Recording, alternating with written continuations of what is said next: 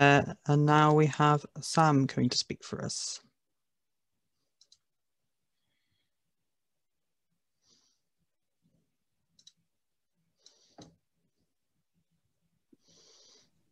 Hello, everyone.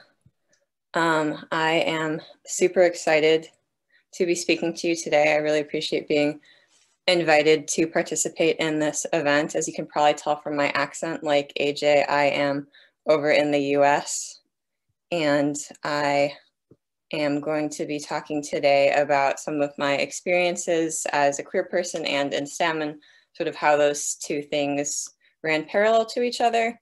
And I'm also going to be giving a very condensed version of the queering biology talk that I've given previously at OSTEM and at other conferences. And so now I'm going to share my screen. Cool. So the talk today that I'm going to give is called Queering Biology. And like I said, it will have two sections. And before I give that talk, I want to give a land acknowledgement for where I am right now in my bedroom, which is on stolen land. That's the current home to 4 federally recognized Native nations in the US, the Prairie Band Potawatomi, the Kickapoo Tribe of Kansas, the Iowa Tribe of Kansas and Nebraska, and the Sac and Fox Nation of Missouri and Kansas and Nebraska. And I give this land acknowledgement both because it's important to acknowledge the land I'm on, and also because some of the things that I'm talking about relating to cultivating respectful attitudes and practices to support sex and gender diversity are very necessary for a variety of reasons, including the fact that missionaries and colonizers have historically targeted, stigmatized, and oppressed Indigenous people for having cultural gender roles beyond the male-female binary, and this form of violence continues today. So when I present on queering biology, I like to use this quote from the feminist scholar, Dr. Sarah Ahmed, to start off. And the quote reads, "We learn about worlds when they do not accommodate us. Not being accommodated can be pedagogy. We generate ideas through the struggles we have to be in the world, and we come to question worlds when we are in question." And I like this quote a lot, both in terms of how it applies to some of the work that I've been doing on how to make teaching biology more inclusive, but also it relates a lot to my story of how I got here and why I think all of this is important and why it feels personally compelling. And I don't always talk about what got me into doing this, but I feel like this is a very appropriate time to talk about that. So for the next part of the presentation, I'm going to share a little bit of my own story.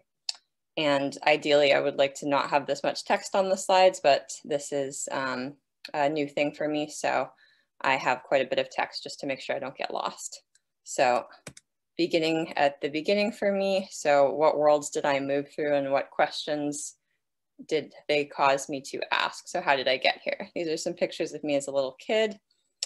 And I was always intensely curious about the world around me. The picture on the right is, I think, my Halloween costume. When I was about 5, I wanted to be an anatomically correct dragonfly.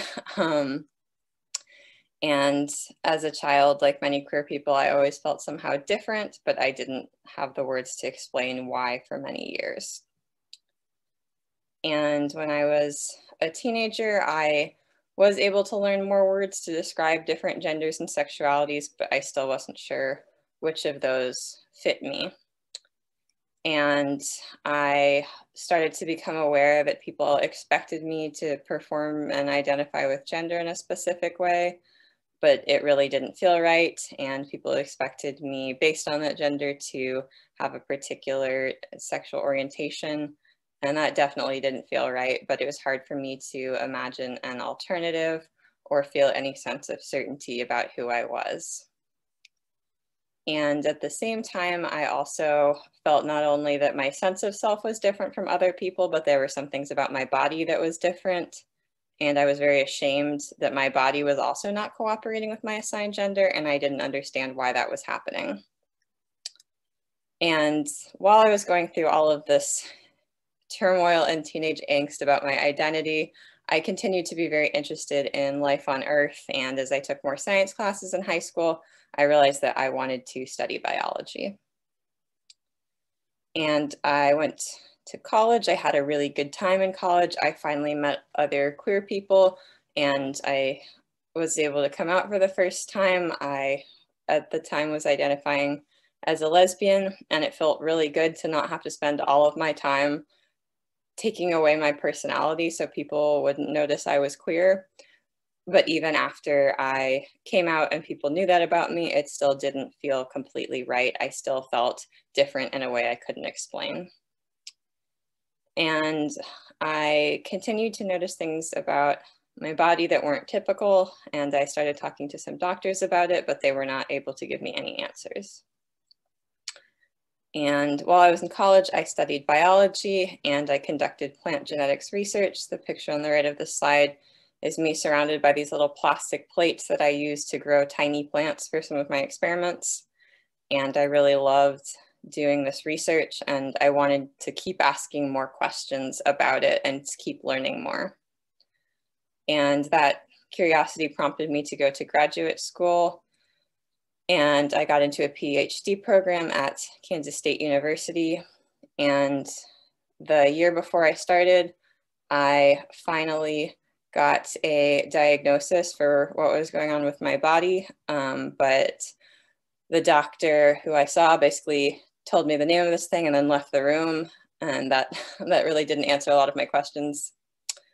And the graduate program I got into was in a fairly small town in Kansas, which is a pretty conservative area.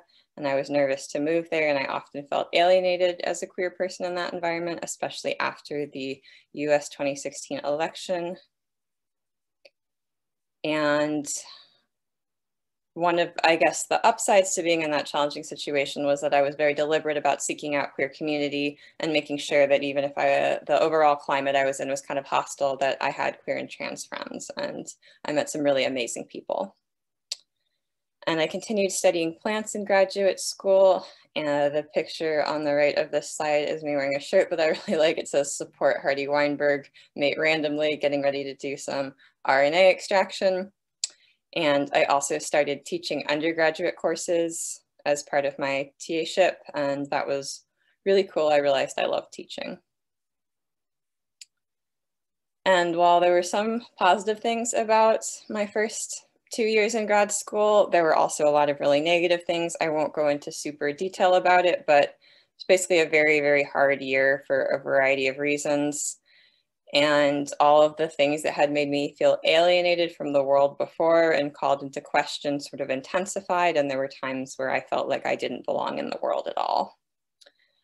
But during this period of really intense struggle, that also led me to question pretty much everything about my life, including things that I'd been afraid to question before, because now I felt like I didn't have a choice but to ask those questions. And at the end of that year, a lot of things changed. So I, in the same week, switched graduate advisors, switched to a new lab, and came out as a non-binary trans person. And over the course of that year, I changed my name, I changed my pronouns, I dramatically changed my experience, and I started experimenting with performing as a drag king, which was a really lovely way to play with gender in a kind of supportive and lower stakes environment than like doing gender in my normal /science life, where the stakes are very high sometimes. And it wasn't like my whole coming out process happened in one go. It took a lot of trial and error for me to sort of realize things like, okay, I don't like these pronouns anymore. What would it be like to try new ones? I don't like this name anymore. What other name can I use? Do I actually want short hair? How do I want to dress? And how do I change the way I hold myself and use my voice? And while this was happening and I was finally being more honest with myself about my gender and who I needed to be to survive in the world, I grew increasingly frustrated with some of the things that my job was asking me to do. So I was really enjoying my teaching role, but I was growing increasingly frustrated with having to teach this very binary version of sex, gender, and sexuality through the biology curriculum, because the more that I got to know myself and other queer people, the more that I felt like that just really wasn't accurate or representative, and I was doing myself and my community a disservice. And I started to question whether there might be a more inclusive way to teach biology.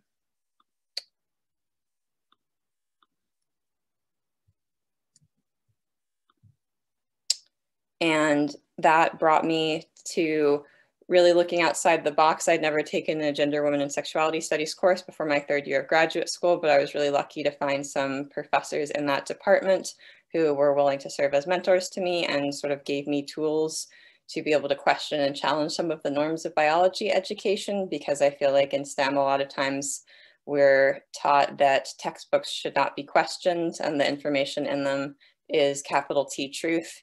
Even though textbooks can be inaccurate, the general consensus about what is true in biology can change. We're always learning more, and biology is very much influenced by culture and prejudice, and learning that I had permission to question that was really liberating and really important for me.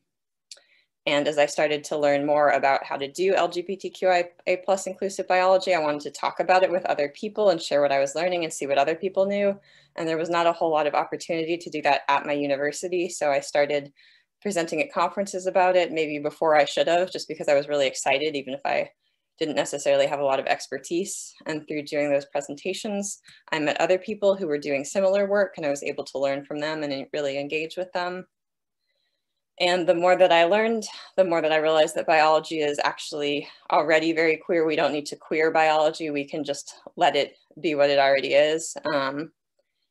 And so a lot of the things that I thought were either misunderstandings or were the default actually have very specific histories.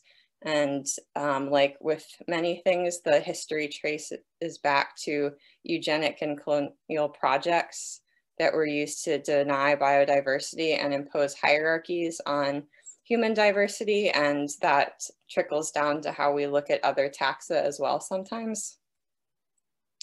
And after several years of doing this, I designed my own course called Questioning Biology that I taught in the Gender, Women, and Sexuality Studies department at my university last year, which was a fascinating experience to be the primary instructor for a course for the first time when we had to go completely virtual halfway through due to the COVID-19 pandemic.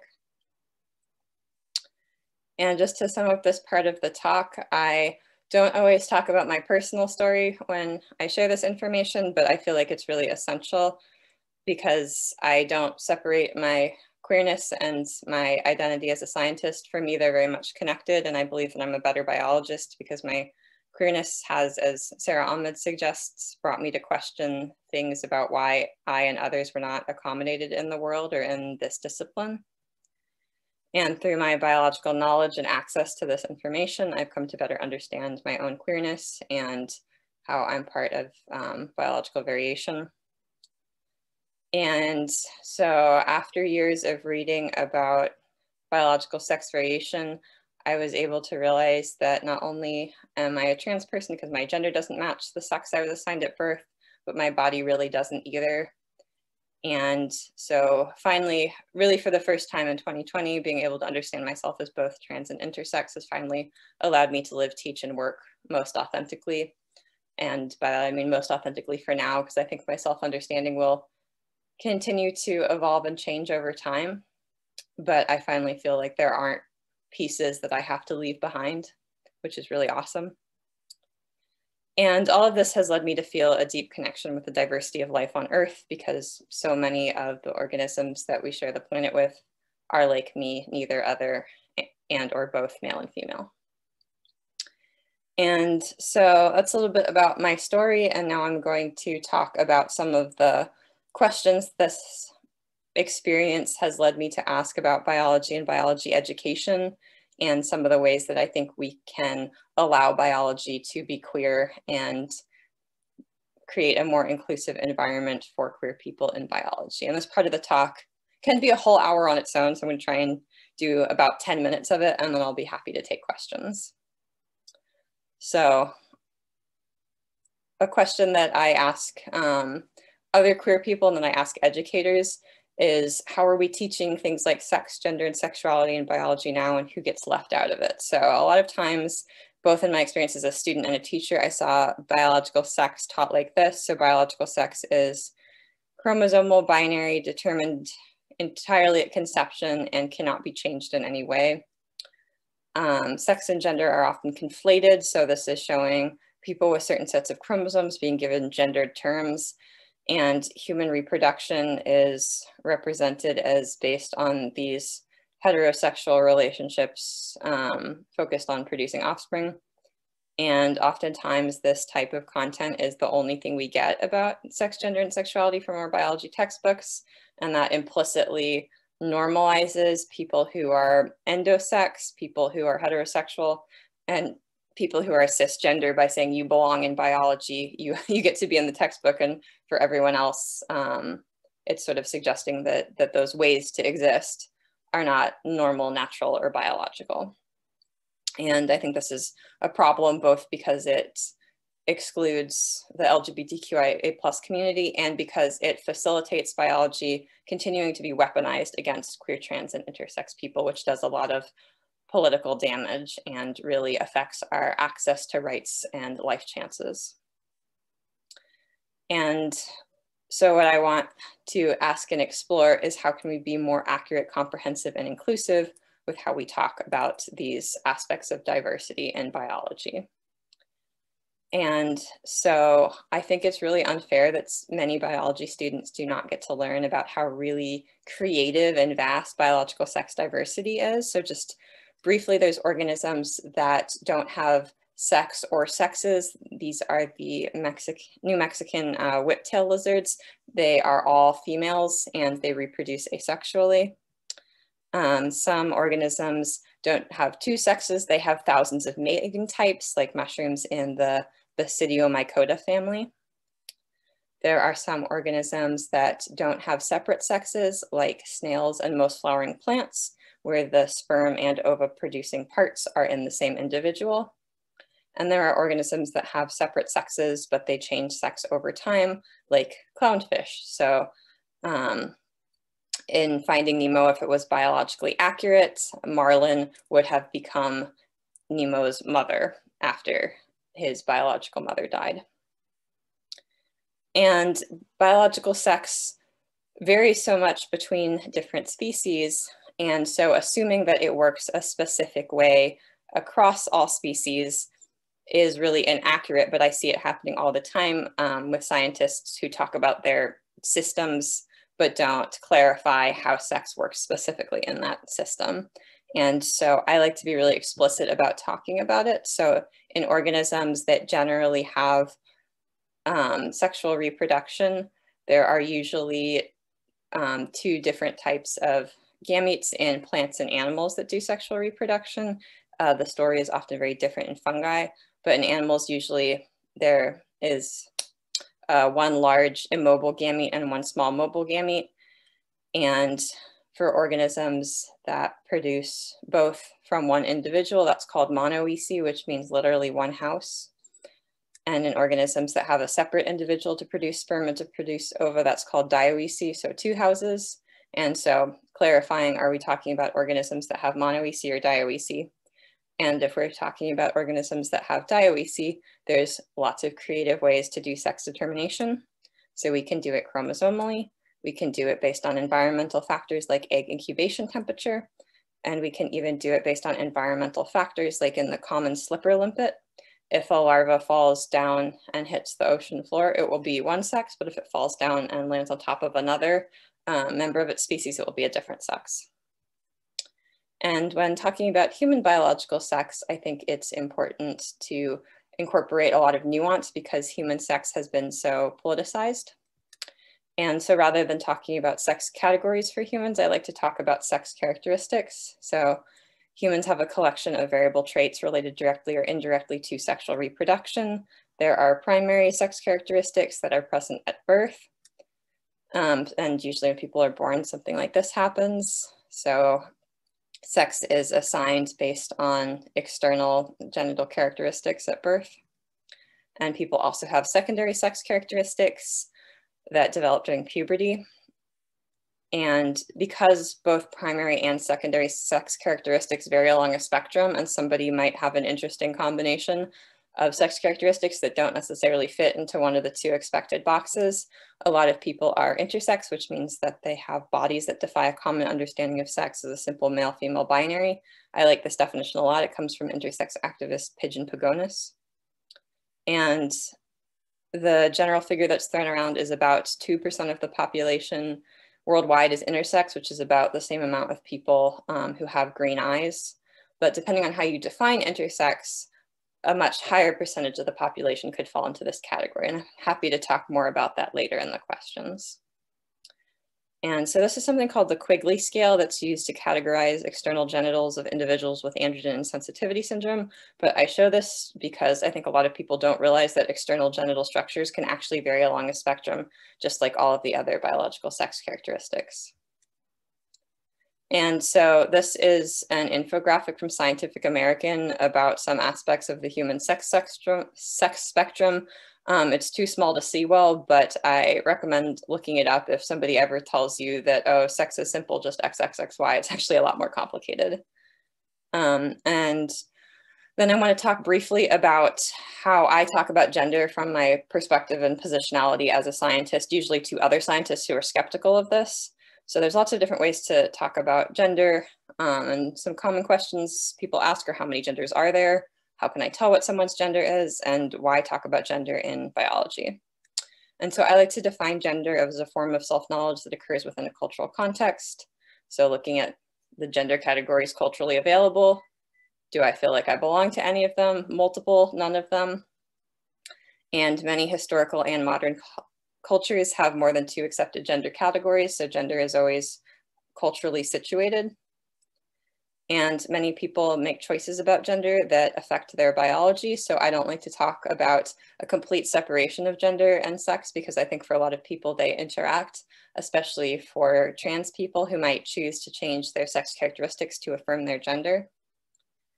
And I often tell other biologists who feel uncomfortable talking about this that if you don't talk about gender, when you teach biology, you actually are talking about gender, because you're leaving the message that sex is real, sex is determining, and the conflation of sex and gender that's really ubiquitous is biological truth. So like we saw in that example from the textbook, using gender terms to describe chromosomal status, and just clarifying that gender is not determined by and is not identical to biological sex assigned at birth, I think is enough to challenge that from a biological perspective. And going further than that is awesome, but just like, this is mostly something that I tell cis biology professors, like, if saying this can go a long way. And then I just want to briefly touch on something that could fill multiple books, but I think this often goes unchallenged. So why do we have this sex and gender binary that creates problems for so many people if it's really not representative of how sex and gender actually work for humans?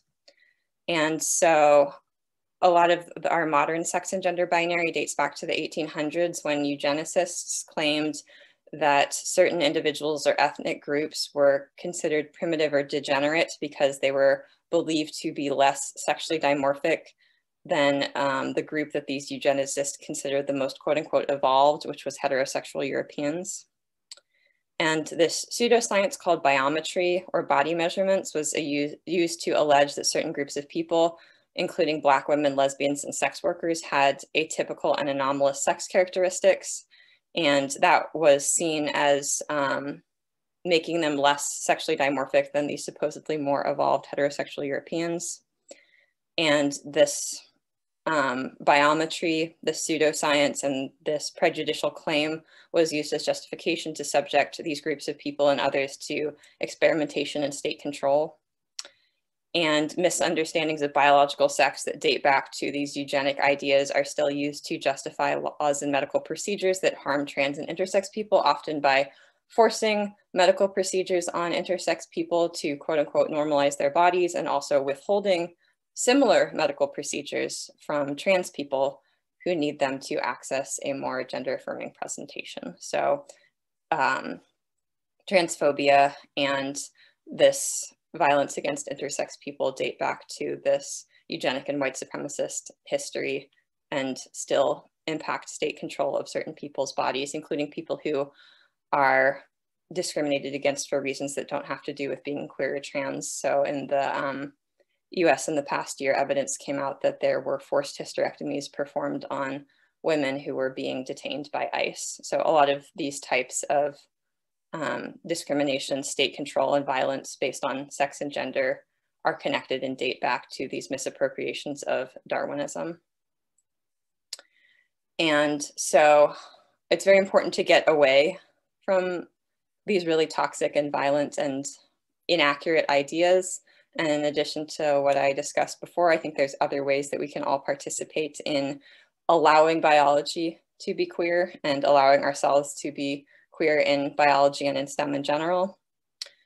And so for those of us who might be in positions of power or who might just be feeling brave enough to speak up, creating norms of asking for and using correct pronouns in spaces where we do science is awesome.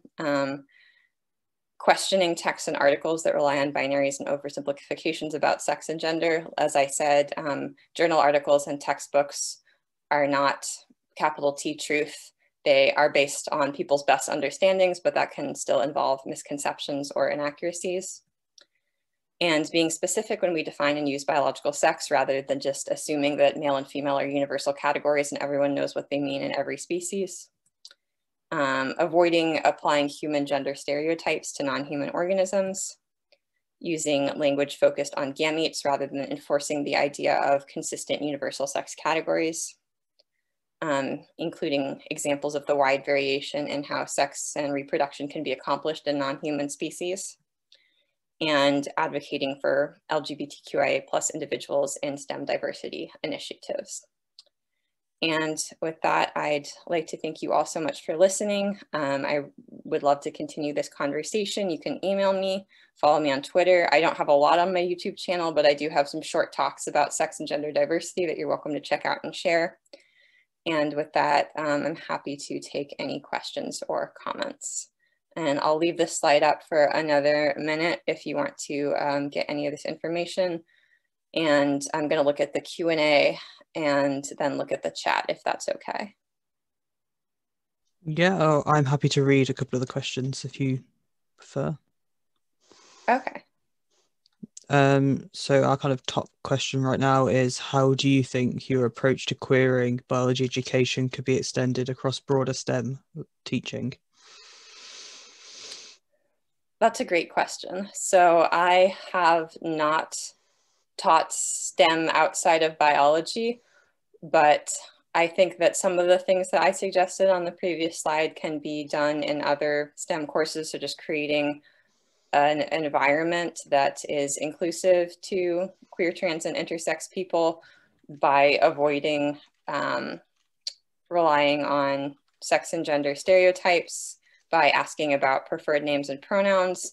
In grad school, I took a statistics class, and on the first day, the instructor was like, we're going to be talking about different types of variables in class. One type is binary variables. A great example of a binary variable is gender.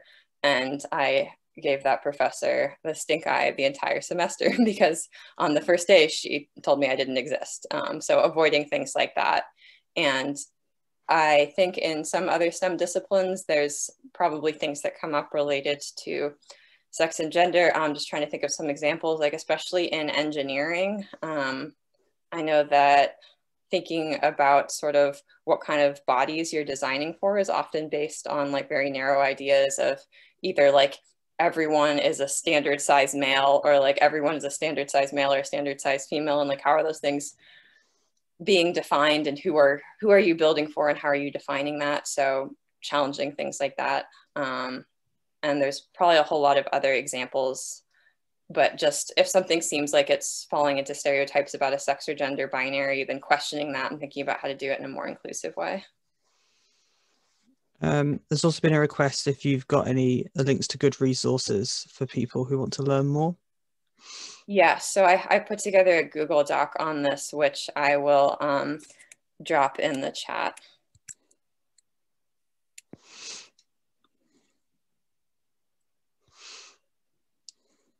So you're welcome to ask the next question while I look for that. So, Do you think there are things in biology as a field that is getting right in this space that can be shared with other fields, like best practice?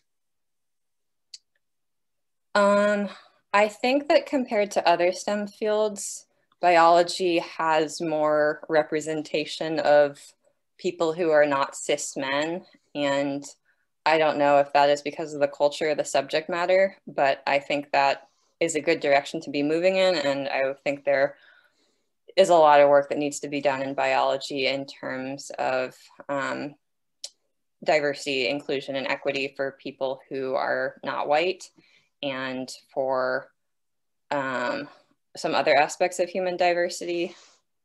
But what else? I think that in some cases these conversations are more close to the surface in biology, just because the subject matter has to deal with diversity of life.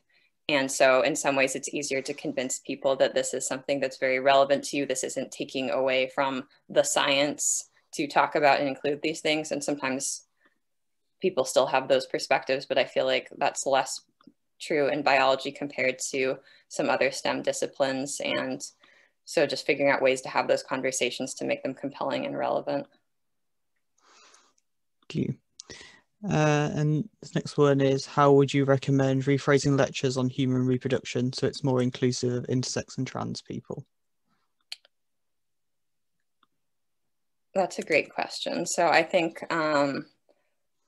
being very specific is important. So saying, okay, what 3 things do we need for human reproduction? We need 2 types of gametes, and we need a gestational environment. And those can come from 2 parents, they can come from 3 parents, and 1 or more of those parents might be intersex or trans. So can we talk about the specific biological structures that need to be involved in that?